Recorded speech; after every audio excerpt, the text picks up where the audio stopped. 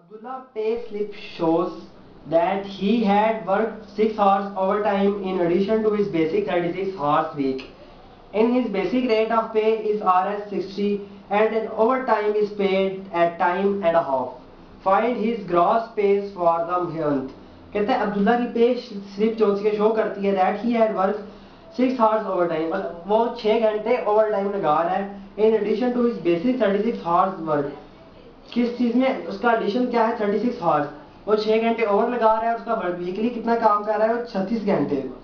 His basic rate of पे is 60 rupees. तो उसको नॉर्मल आमदनी मिल रही है ओवर टाइम के अलावा, वो क्या है? 60 रुपीज। और ओवर टाइम क्या है? वो उस टाइम जो 60 रुपीज दिए जा रहे हैं उसमें 60 का हाफ ऐड कर लें, at time and half. At time जो क्या 60 प्लस हाफ कर लें 30, तो ये बन जाएगा 90 रुपीज। दोनों का ऐड करेंगे 90 रुपीज दिए जा रहे हैं ओवर टाइम के। फाइंड इज ग्रॉस पे ऑफ द मंथ फाइंड करनी है हमें। वीकली गिवन है, वीकली फाइंड करके 4 से दोनों को मल्टीप्लाई करेंगे तो क्या बन जाएगा? मंथली बन जाएगा। तो इसको करने के लिए सबसे पहले इसे लिखेंगे Abdullah working horse in a week. Working horse in a week. एक हफ्ते में कितने घंटे काम करना है उसने? Working horse in a week वो है 36 हॉर्स। 36 हॉर्स वर्किंग हॉर्स है। अच्छा, पर हॉर रेट क्या गिवन है? पर हॉर रेट या पर हॉर बेसिक रेट लिख देते हैं। पर हॉर बेसिक रेट। बेसिक जो किताब में लिखी है ना ये स्क्रिप्ट, उसी स्क्रिप्ट के मुताबिक आप अपनी स्टेटमेंट दें। पर हॉर बेसिक रेट किताब की स्टेटमेंट जस्ट यूज करें। बेहतरीन क्या आ जाएगा? Rs 60 पर हॉर बेसिक रेट Rs 60। तो वर्किंग हॉर्स हमारे पास 36 हैं वीक के, पर हॉर बेसिक रेट्स क्या है? 60। दोनों को जब आपस में मल्टीप्लाई करेंगे तो क्या आ जाएगा? बेसिक पे आ जाएगी, बेसिक वेज आ जाएगा। रेट ऑफ पे, पे लिखा है तो हम पे यूज करेंगे। बेसिक पे, बेसिक पे ऑफ वीक। एक हफ्ते की जो बेसिक आमदनी है वो कितनी है? 36 मल्टीप्लाई बाय 60। इन दोनों का आपस में मल्टीप्लाई कर देंगे तो क्या आ जाएगी? बेसिक पे। 36 multiply by 60 calculator. 36 multiply by 60 Rs 2160। Rs 2160 ये क्या आ गई? बेसिक पे आ गई एक हफ्ते की। अच्छा, अब बेसिक पे फाइंड कर लेंगे हम। सॉरी, अब ओवर टाइम लिखते हैं। अब वो कितने घंटे ओवर टाइम लगाता है? He had work 6 horse over time. तो over time horse, over time horse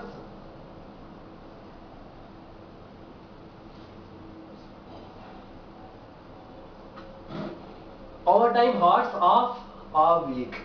वो एक हफ्ते में लगा रहा है कितने घंटे ओवर टाइम? 6 हॉर्स। और ओवर टाइम का रेट क्या है? Over time rate. Over time rate है गिवन है। टाइम ओवर टाइम रेट के साथ लिखा हुआ है एट टाइम जो उसे पे किया जा रहा है और उसका हाफ। उसे एट टाइम 60 रुपीज पे किए जा रहे हैं और उसका हाफ 60 का हाफ 2।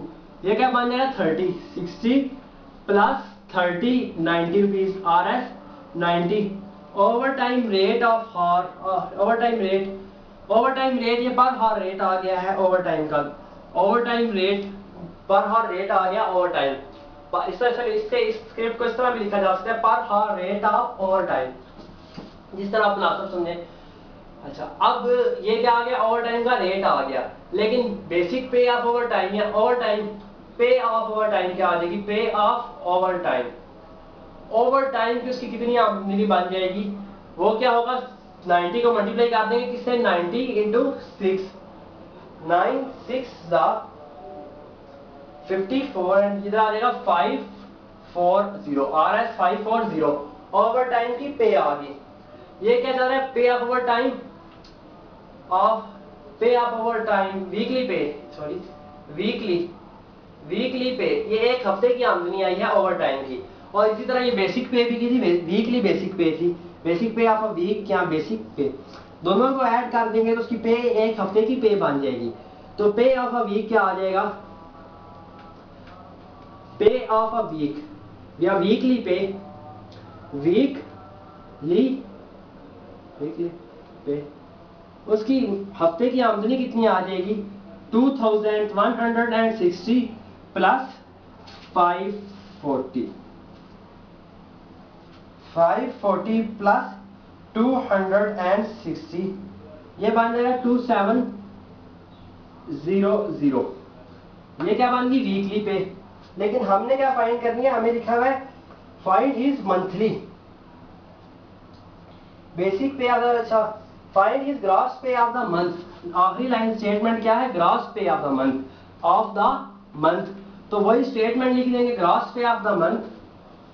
ग्रॉस ये तो आई हफ्ते में कितने कितने गई? हफ्तों की। और एक हफ्ते में कितने महीने, एक महीने में कितने हफ्ते होते हैं? 4। तो स्टेटमेंट क्या लिखेंगे बुक वाली? ग्रॉस पे ऑफ वीक, सॉरी ग्रॉस पे for the month, of the month, उसकी मंथली पे ऑफ द मंथ, ग्रॉस पे ऑफ मंथ या मंथली ग्रॉस पे क्या बनेगी? 2700 को मल्टीप्लाई कर देंगे किससे? 4 से। 2700 2700 को 4 से मल्टीप्लाई तरफ दे देंगे, ये बन जाएगा 10,800, सॉरी 10,800 और एस 10,800। ये क्या आ गई? ग्रॉस पे ऑफ द मंथ या मंथली ग्रॉस पे, इसे आप इस तरह भी लिख सकते हैं, मंथली ग्रॉस पे।